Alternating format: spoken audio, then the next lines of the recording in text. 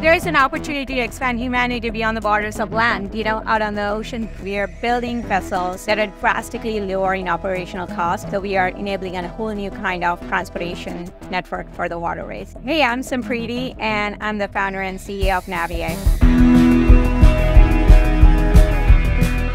What got you into boats?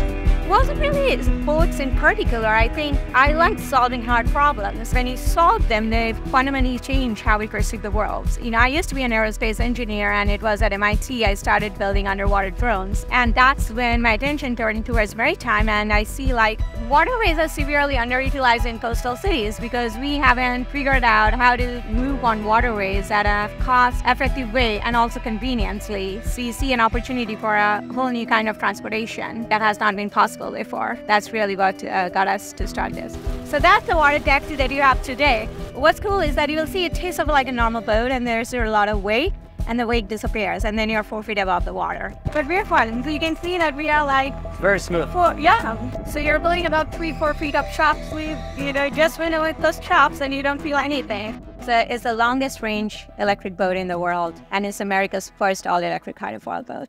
Think about South San Francisco, which is a home of over 200 companies, and 20,000 people are, going to work there. There is a big housing crisis in the Bay because the area around it is so expensive. So if you want to live in Alameda, which is 30% cheaper, it's 1.5 hours on the land to go by car in rush hours. If you use a boat like ours, it's 20 minutes. I think the key to solving the housing crisis in the Bay is enabling easily accessible, affordable transportation, really turning waterways to highways. And Navier is a three-phase problem. The first is a technology problem, which we solve a best electric boat, longest range that meets the performance and specs. The second part is the production problem, that is our current focus.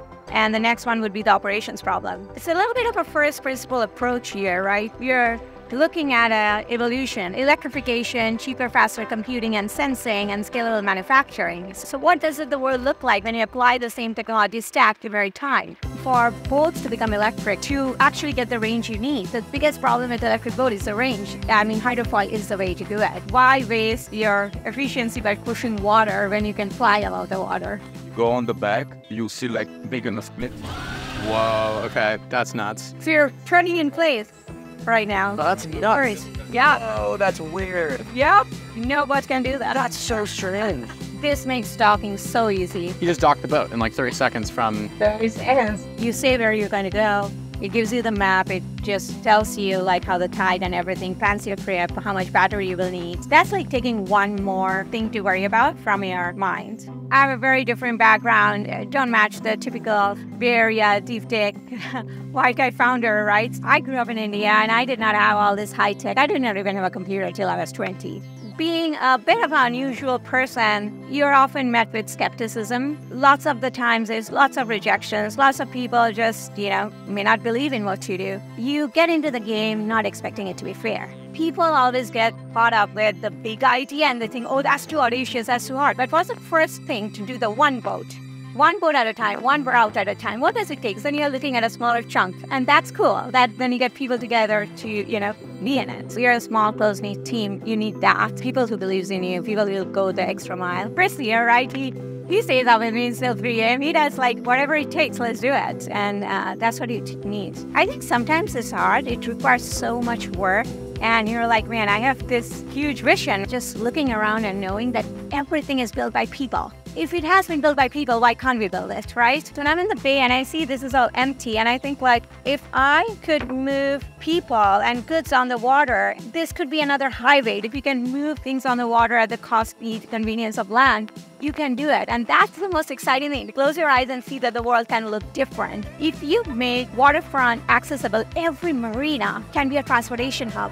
So we just signed our production factory. Okay, you have built a boat. Now, how do you build this boat at a cost and scale so that these boats can be everywhere in the world and really we can build this transportation network? That's a very important problem to solve before you go out and start scaling this. Let's do it, let's make it happen, and let's go fast at it. It's crazy, it's audacious, but it's possible. It's just solving a bunch of very real problems, just one after another. It's not futuristic sci-fi.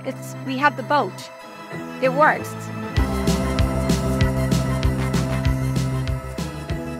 Everyone, thank you for watching the season opener of season 2. Oh my gosh, like I wanted to feature them as the opener, and I was super pumped when very last minute I asked if we could, and Sampriti said yes. A year and a half ago, the boats didn't even exist. Now they have 3 of them, and they've been testing them like thousands of hours. Despite everything, there's still hope for San Francisco. People like Sampriti and her team give me hope. People who come here with a crazy work ethic, big dreams, and the motivation and mission to go tackle it are the reason I still have hope in this place. Really happy, despite what happened to me earlier this week. We got the episode out. Hell or high water. The goal is a year of episodes, right?